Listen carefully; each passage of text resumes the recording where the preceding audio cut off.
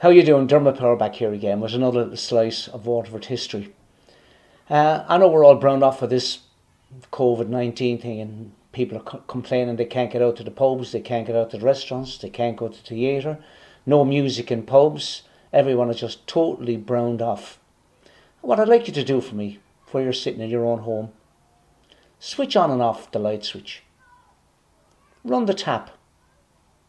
Go in and flush the toilet. Go into the bedroom and jump on the bed. Probably semi-orthopedic or full orthopedic mattress.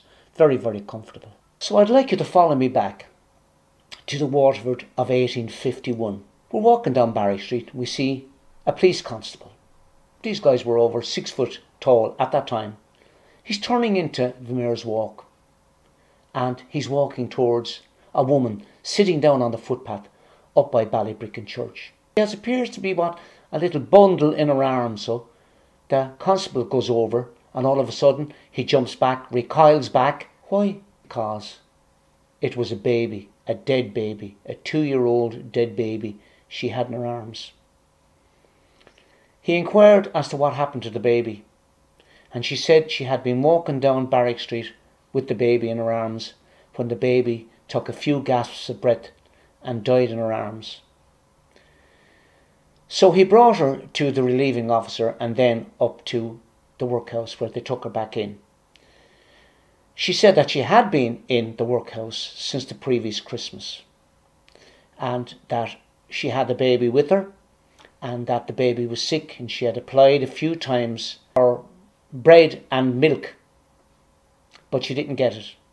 Now, there was a dispute over some of the facts because an inquest was held. So what I'm talking about and from is the details from the inquest. Dr. Elliott, the doctor in the workhouse, and he said that as far as he was concerned, that the children did get bread and boiled milk. He said that yes, the woman came to him several times. Her name was Mary McMahon. The child was Bridget McMahon. And Dr. Elliott said that the room in the workhouse where the babies are kept would only facilitate 25 to 35 children, but it was occupied by 60 to 80 children. And he said that he had tried without success to get the workhouse guardians to change that, or else to move the children someplace else, as happened around Ireland. Now, he said this was quite common in Ireland to have these children wards overcrowded, and as a result that many of them died of ailments of the stomach, and that's exactly what the child had. He called it a softening of the stomach, and he said that children like that usually die of diseases of the stomach and bowels. It was an absolutely dreadful situation that the woman found herself in. He said that he gave the woman some medicine for the baby, but as quite happened in the workhouse, that she drank it on several occasions. Now, you might think to yourself, my God, that's terrible. But these women in the workhouse, particularly probably young women, had nothing to excite their lives, intellectually or otherwise. Nothing. It was just dull, dreary. And we now understand it because of COVID, that people are, as I said, going off of their heads because of this. There is no stimulation to our social lives, and we're social creatures. And it was exactly the same in the workhouse. So when they got the medicine, some of the medicine could have had a narcotic effect or alcohol or whatever, and they drank it.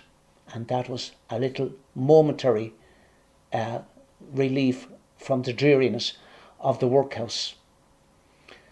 The female in charge, the nurse in charge of the ward, said that she knew Mary McMahon very well, and she was a woman of a violent temper. Again, very understandable that people would be up there and they would be sort of like on a very short fuse, and that's very, very understandable. Another item that came out of the inquest was something that Mary McMahon said as to why she was over on the Mayor's Walk when the constable asked her. And she said that she had left the workhouse with the baby and that she had gotten lodgings for the night, a room for the night, on condition that she would get a wisp of straw. And the reason she was over on the Mayor's Walk was to buy a wisp of straw. And I know exactly where she was probably going. And if you come around from Ballybricken, you know, the pub on the corner, the tap room, walk around the corner, walk down the side of the tap room that's on the Mayor's Walk, and just as you get beyond the tap room, there's a gateway in there. That is a little lane that was known as Straw Lane. A very, very old lane, Straw Lane it was called. The reason it was called Straw Lane is because that's where straw was kept for fair days and that. And people used to go up and buy straw. She was buying, as I said, what was called a wisp of straw to lie down on, herself and her baby. But alas, her baby died. Absolutely terrible times. Absolutely.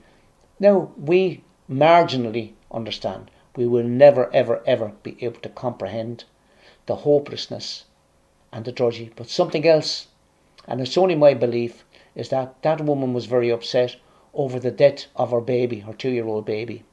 But nonetheless, I guess that she felt relieved that at least she won't have the I won't say the responsibility, but the burden of trying to bring up a child in 1851 Ireland.